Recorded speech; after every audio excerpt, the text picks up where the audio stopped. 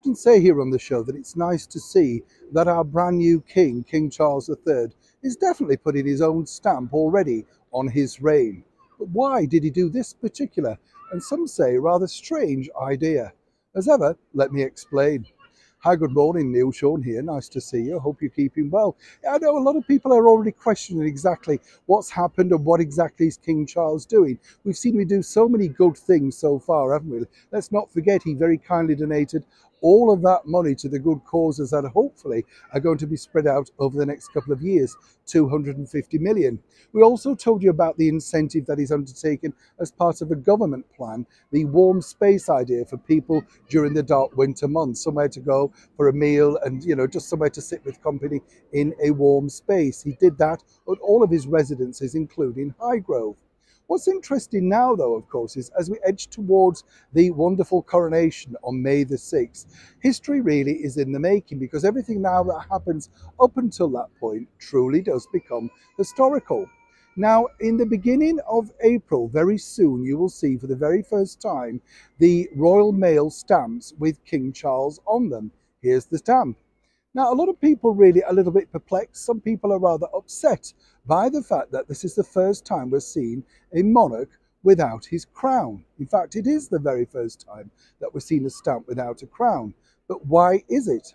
Now, according to the executive out at Royal Mail, David Gould, he basically says that this was the idea fed back to him from the king.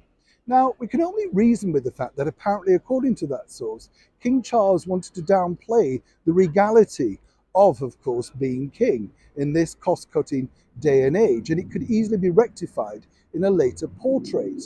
But this, as I say, hasn't gone down particularly well, not just with stamp collectors, but with royalists and many people just who like to see, of course, the king wearing a crown on the stamp.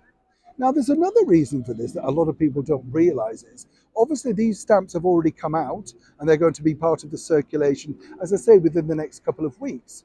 And let's not forget that the king has yet to be crowned. That is on May the 6th. So according to that insider at the Royal Mail, these could be interim sort of stamps, which could become again collector's items. However, according to him also, he feels that the king in future will be looking to downplay certain elements of, shall we say, ostentatiousness. But the bottom line is that is the selling point of the British monarchy. And the more that you downplay it, the more that you make it too ordinary, the less interesting and more sellable, particularly to the tourism world, it remains to be. Now, I don't know about you, I'd love your opinion on this stamp. Do you prefer the old-fashioned look with our late and beautiful monarch, Queen Elizabeth II, or do you like the pared-down look of King Charles III, minus crown?